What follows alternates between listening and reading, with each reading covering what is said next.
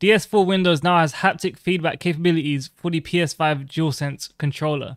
Does this mean we could be seeing adaptive triggers come to PC soon?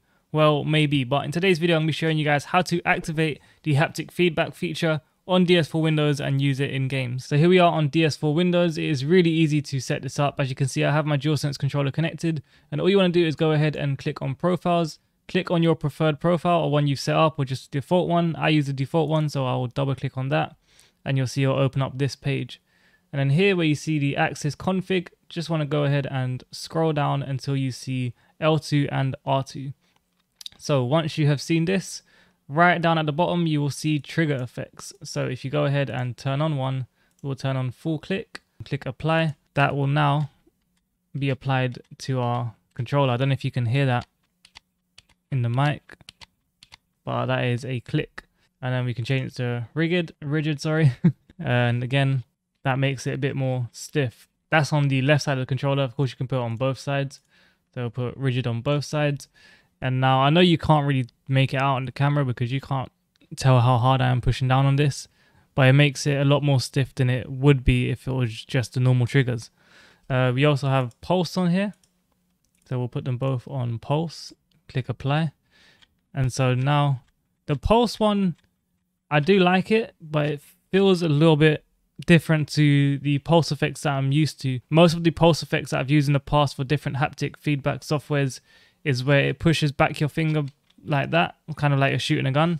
Whereas this one, it feels like it's got a click to it before you push it down, so you have to put some pressure to get it moving, and then it does that each time you press it down, which actually feels nice. It's just not what I'm used to.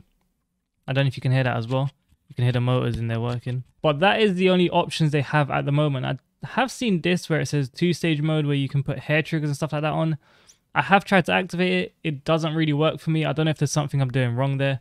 Maybe I just don't understand the settings. If you guys do, you can let me know. But this is what they have for now. I reckon without a doubt they'll be bringing more trigger effects. I mean, it only makes sense since they have the feature built in to DS4Windows now. It is pretty simple to just go ahead and slap in some more effects. So the reason why I think this takes us one step closer to PC getting adaptive feedback software that is similar to the one that runs on the PS5 is because so many apps are starting to come out with the haptic feedback software.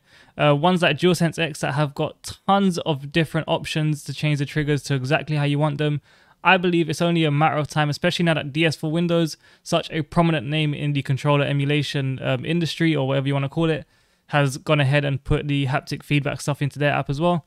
In my opinion, I think it's only a matter of time before someone develops an app that can actually read the game you're playing and select the triggers for you, and depending on what weapon you're using or what car you're driving. I just reckon someone's going to do it soon. Of course, that takes a lot of smarts, which I definitely do not have, but you can be sure if that ever does happen, I'll be the first one to be making a video about it. So if you guys did enjoy this video, then don't forget to like, comment, subscribe, and turn on bell notifications because I upload videos just like this, and I'll see you guys in the next one. Peace.